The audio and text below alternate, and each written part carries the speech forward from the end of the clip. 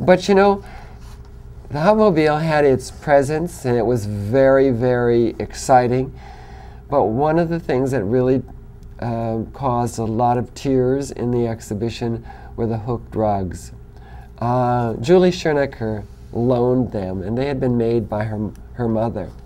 And when people read this label, you could almost be assured that they would have to get out a handkerchief.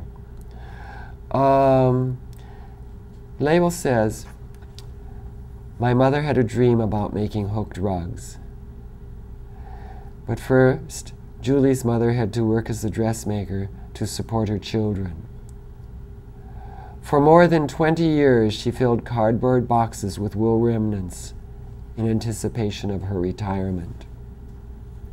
At 62, on the day she received her first Social Security check, she enrolled in a class to learn the craft of hooking rugs. She dyed the wool fabric, painstakingly cut it into 1/4 inch strips, and then meticulously punched the strips through a woven backing on which she had drawn her own design. She was hoping to have a show of her work someday, but it never happened. She was 83 when she died."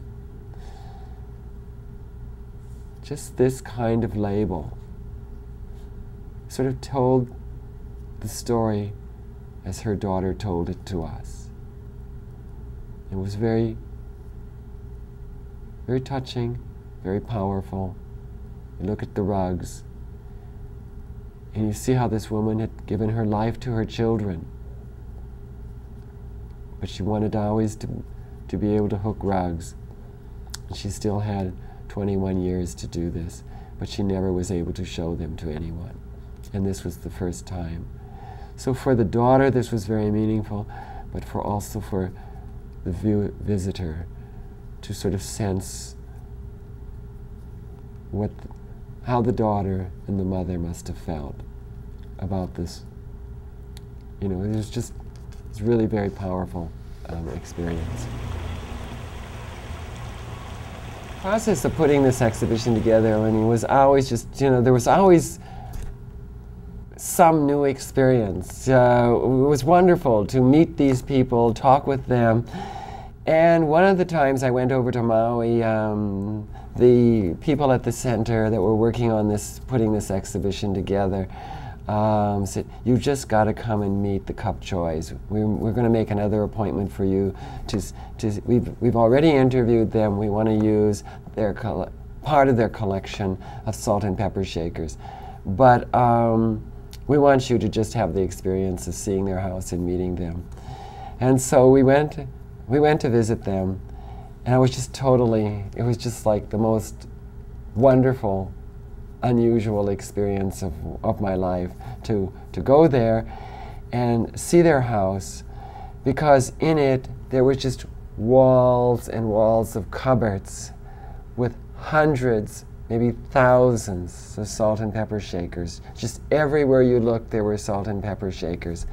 And they explained to me that they had bought none of the salt and pepper shakers, that they had all been given to them generally by people whom they had helped in some way or other.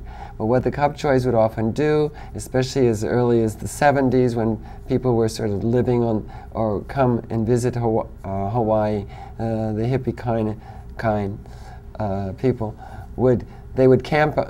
The Kupchois would see people camping on the beach, and they would come or go to them and say, "You know, it's too dangerous to stay here. Come and stay at our house." And so they would take the people to their home and put them up in their home and feed them. And it was the Kupchois were just this kind of generous, wonderful people.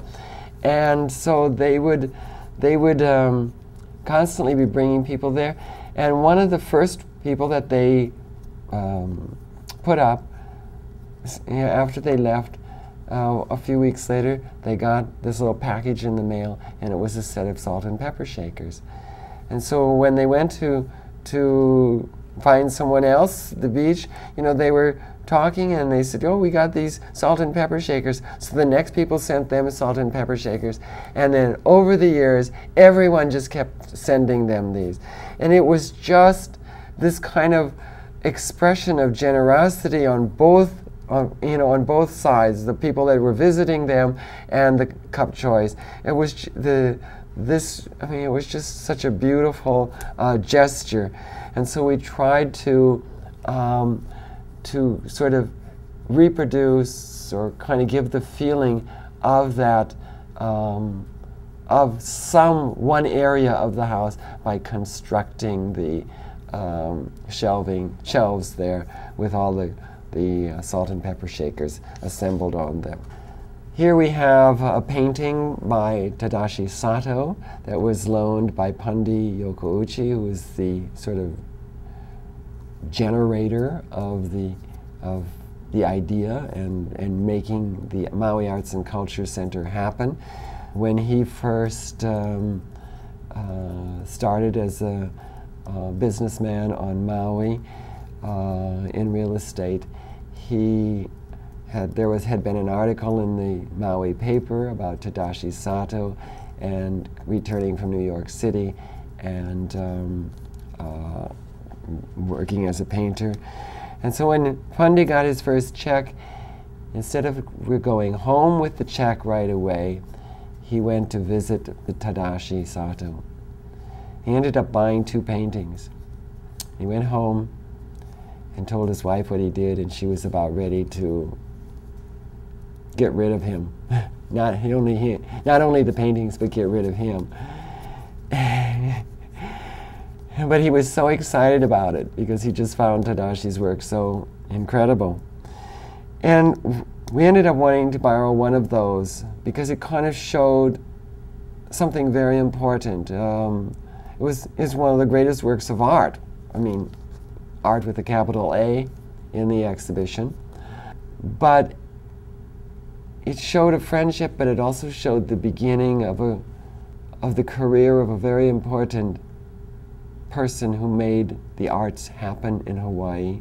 He was the first chairman of the State Foundation on Culture and the Arts. Great supporter of the arts, and without Pundi Yokouchi, the Maui Arts and Culture Center would have never happened.